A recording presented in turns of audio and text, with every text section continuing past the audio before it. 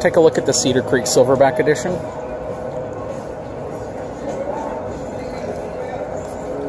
You see the back, it is a toy hauler with a ramp. This is designed so you can fit a couple motorcycles here, plus it has some storage up front. You could probably fit a small quad in here as well, side by side, maybe if it's a small one. Really cool though. LED lighting, pre-wired for a Furrion camera. More storage across the side here, because the bedroom is elevated above this. 3 axles. These are going to be the Westlake G-rated tires. Equalizer, easy flex suspension. Runs on a 12-inch I-beam frame. Has a hydraulic leveling system. Storage area is a little cramped. It is a pass-through storage. They kind of have it blocked with this box here. But it is not a drop frame, so that's why this area is taken up here. I do wish that this water board was closed off in case you had any type of water that leaks out of any of the pipes or anything. It just drains right off the bottom and doesn't have any chance of getting over into this area. Has this really new Lippert slide system here that uses these tracks that are bolted on. Very similar to a cable slide system, except it doesn't use cables, it uses these aluminum tracks. Still prefer the old-fashioned rack and pinion, which they do use underneath the main slides.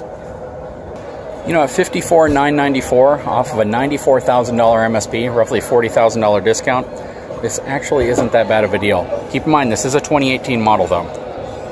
This is going to be a little bit more affordable version of a standard Cedar Creek. You can see it has the nice arched ceilings. Huge kitchen. This is a front living room platform. Nice dinette area here. Has a very spacious kitchen with a lot of countertop space. Has a front living room setup.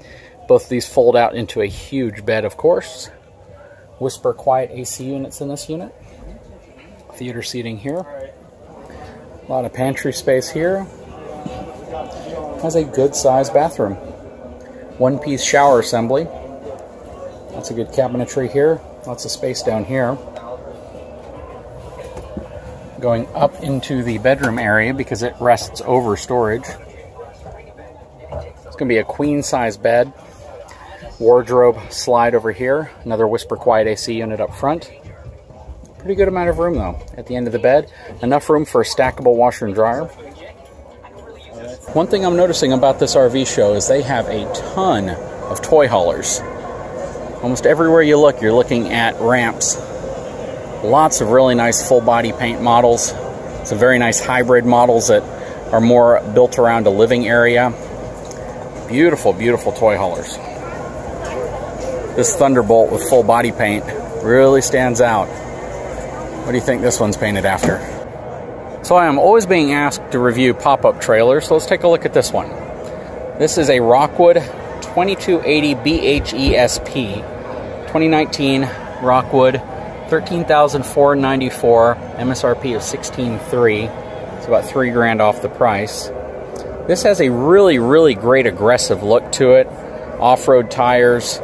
Really gives it more of just, again, that off-road aggressiveness look to it. It's not necessarily going to be a functional thing unless your trailer is sliding around on sand a lot.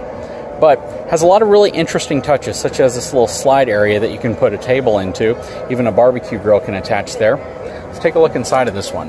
This one's really special because it comes equipped with something a lot of them don't have, and that is this little shower assembly right here. You have the ability to have a shower and a bathroom inside of this, and you simply wrap a curtain around here if you need privacy. This closes down when you're not using it, and you have a nice table area or storage. Plus, you have a king-size bed up here. This is huge. You have a huge sleeping area on one end, and on the opposite end, you have a queen-size bed. So just a tremendous amount of sleeping room in here. Plus, this dinette buffet area turns into another bed, and you have another bed right here. This is a really, really cool setup. What I don't see is an air conditioning system in this specific coach.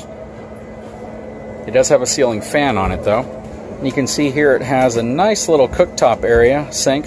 Kitchen's nice. The light tones make the inside of this look and feel real fresh. This is definitely a soft-walled unit. That fantastic fan is really moving a lot of air in here too. And they do make certain models of these with an air conditioning unit on top, or sometimes you can even get one added to it. Your furnace is going to be down there. Has a little refrigerator as well. Something else that's real nice is you have all this storage in front, between the front of the RV and the actual coupler, to store things like bikes, other little things. Holds dual propane tanks, manual jack. Take a look at the numbers. So this has a cargo capacity of 1,263 pounds, and the gross vehicle weight rating of this one is 3,838 pounds. So this is a relatively heavy pop-up camper. Definitely something that's easily half-ton towable, or even maybe a small compact pickup truck like a Canyon or Colorado could easily tow this. Here's the back side of your refrigerator.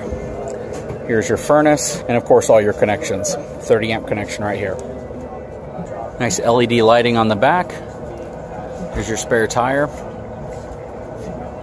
This is actually a really nice pop-up. These things are really cool, and if you're moving up from tent camping or from a smaller pop-up, this would be a really nice unit to consider. Anyways, guys, I'll be out here a little bit longer. If you haven't had a chance, please subscribe to my channel, give me a thumbs up, and we'll talk to you again very soon.